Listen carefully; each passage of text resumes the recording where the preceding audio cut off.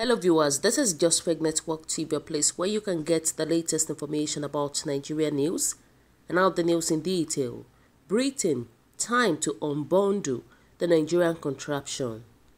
The Prime Minister of Great Britain, Boris Johnson, has a choice, either to make history or follow the dehumanizing history of his forebears for lumping Northern Nigeria and Southern Nigerian protectorates together against the people's volition in a forceful amalgamation in 1914 by Lord Frederick Lugard. Devoid of cathartic memories, the solemn event marked the divorce of the Union from the very beginning. Boris Johnson would be doing so either by reversing the travesty of history, should I say the tragedy of history, choreographed by his progeny, who colonized and forcibly coerced the people into a nation without identities, or solidarized with the people in their current quest to extricate themselves from the shackles and manacle of northern domination. By siding with the harsh-end Nigerian protests tweaking globally, it's important that the United Kingdom's Prime Minister, the Queen of England, and the entire country leadership had their voices to that of a traumatized Nigerian generation of youths, calling for an end to the marriage of convenience contracted by the British colonial masters. Boris Johnson will be healing the wound, consciously and perniciously inflicted on the dehumanized people occupying a troubled space in order to avert the coming anarchy.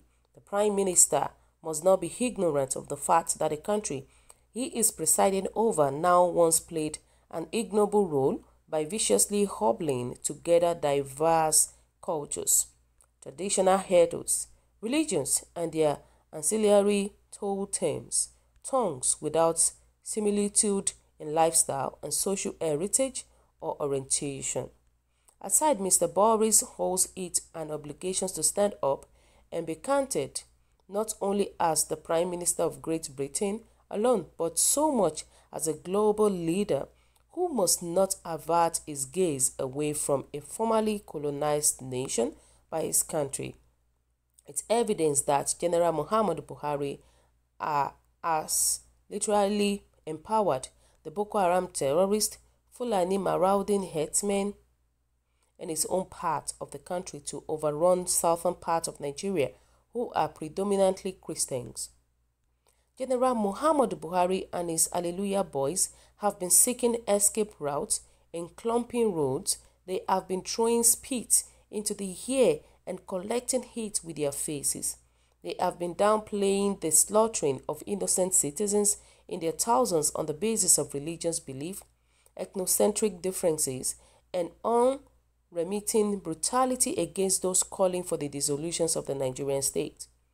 But the Nigerian president and his minder have refused to ask themselves a subtler questions. Is unbending confrontation, castigation of patriotic citizens, or brutalizing the nation's youth more effective in achieving the desired changes in people? Changes the people are clamoring for. Each time I point out the figures of Boko Haram insurgents, Fulani herdsmen terrorists, and the dreaded bandits, victims operating in the northern part of the countries, the first instinct is usually to question the anecdotal evidence and reject the credibility of the data. The global community is aware that General Muhammadu Buhari, the presidency, as a matter of official policy, has legitimized falsehood. As I write, 1/12 of Katsina State citizens, General Muhammadu Buhari's home state, are in IDP's camp, dislodged by Boko Haram terrorists, yet Buhari is releasing the arrested Boko Haram terrorists back to the society in the name of repentance. He even released funds for their foreign education, strategies that encourage northern youths to be enlisted into Boko Haram terrorist group. The Prime Minister should spare a thought about the Great Britain being forcefully yoked together in an unwholesome amalgamation between Great Britain, Germany, France, England of different nationalities being one country. I know it would be in utter horror for the Prime Minister to subscribe to such banal rape of social existence and violations of the Code of Human Cohabitation. The Great Britain did just that by lumping together Igbos, Yoruba, Hausas, Edos, Efik, and the over 500 other ethnic nationalities in one country. The British government ensured in the late 1960s that the attempt of the Igbos to break away and forge their own destiny was thwarted. If homogeneity and self-preservation is not important, the British would not have voted in the Brexit standoff for its independence and economic separations from the rest of the European countries. The Nigerian youth have come to the realization that Nigeria needs to hold our own Vienna conference to settle the matters of real nationalities and national boundaries. Nigerians are now awake to reset and reshape our dysfunctional political structure inherited from the British colonial masters and do away with the insane and midnight birth of Nigerians' amalgamation in 1914. Mr. Boris Johnson has been put on notice by these reminders that the amalgamation document Lord Frederick Lugard signed on January 1, 1914, as the governor of both the Northern Nigerian Protectorate and the Colony and Protectorate of Southern Nigeria, consolidating the two countries as one. Following by declarations of Nigeria as an independent state, 46 years later in 1960 has expired since 2014. The #EndSARS and #EndNigerian protest are spontaneous revolutionary movements presently convulsing General Muhammadu Buhari's presidency to its foundation. The British government has a choice to either rewrite or reinvent our own check history of romanticizing with banality and the deliberate asphyxiations of the Nigerian people, or remains totally impervious to our perfidious preoccupations of letting humanity down. Wow, so viewers, what do you think about this? What is your own take?